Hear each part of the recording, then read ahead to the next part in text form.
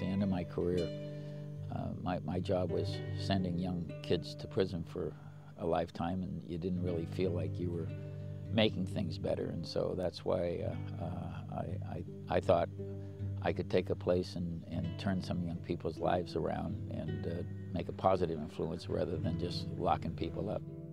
The property laid here dormant for about 25 years, and it was basically a dump site for the county. And so I kept trying to resurrect the property and start a program here. So I worked with a member of the Board of Supervisors, and we were able to convince them to give me a shot at taking over the property and resurrect it, as we did. We didn't have anybody to run it, and so that's when I stepped off the bench and retired to come and run it. He said, you know, I'm getting close to retirement. I'm really going to open up this ranch. And, you know, I thought, oh, this isn't what my dream of retirement was. But then I came up here, and you just can't help but get hooked once you come up. Of course, it wasn't anything like you see it today.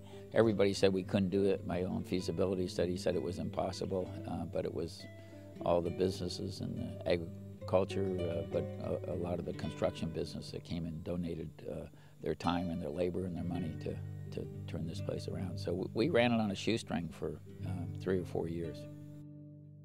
It's kind of a unique campus. I don't think there's anything quite like it anywhere in California or the United States, for that matter. It's a private-public partnership. We partner with the county in many of things: probation, behavioral health, county education.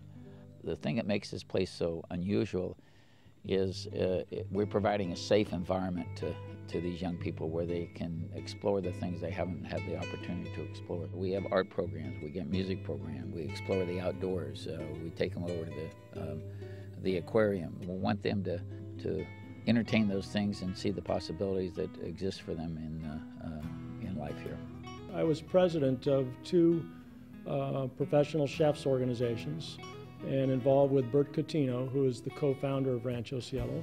So he involved me in the planning process of building the culinary school. When we first came up here, it had been a kitchen at one time, but certainly not a work of art that it is now.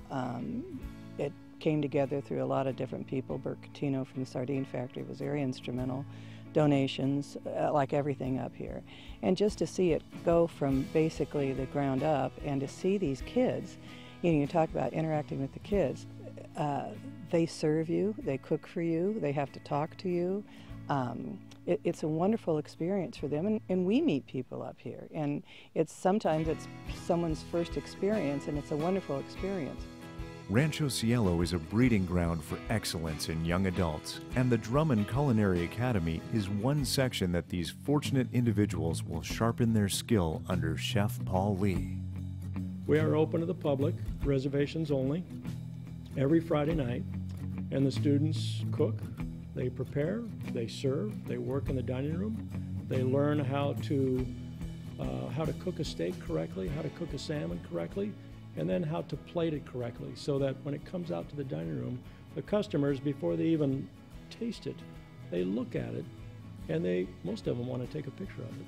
We have dinners up here on Friday nights, and that's where a lot of the people of the peninsula get to know us, and they come up here for, I think we're #1 on TripAdvisor for the Salinas area, and we make some great dinners. I'm from Salinas, California, and I kind of got into a rut with school. Like, I was doing really, really bad, and I got put on truancy probation, and my truancy probation officer helped me get into here for my love, because I have a love for cooking. Like, I really love to cook.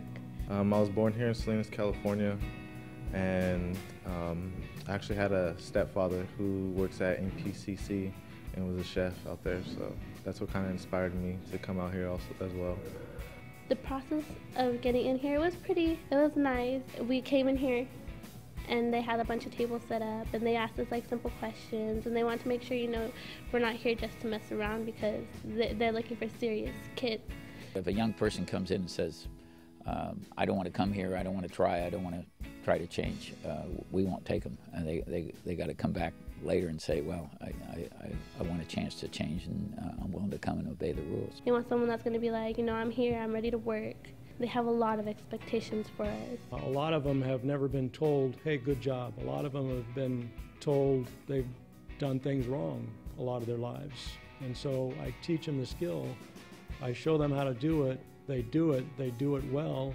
I pat them on the back. I give them motivation. I tell them that they own that skill and that I expect them to do that skill every time. Chef Paul is like, he's my mentor right now.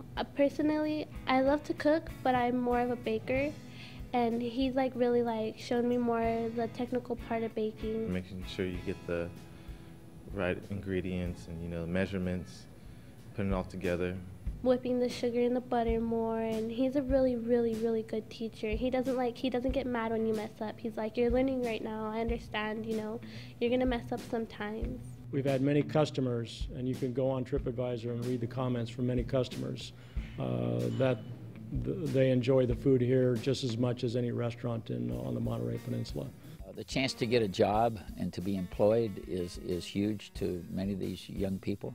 Many of them go on to junior college, go on to college. Many of them are getting jobs. And so when you give them the opportunity and start instilling some self-esteem in them they didn't have before, you see them do great things. And so we have great success. We're one of the few things that's really working in turning these young people who are heading the wrong way the right way.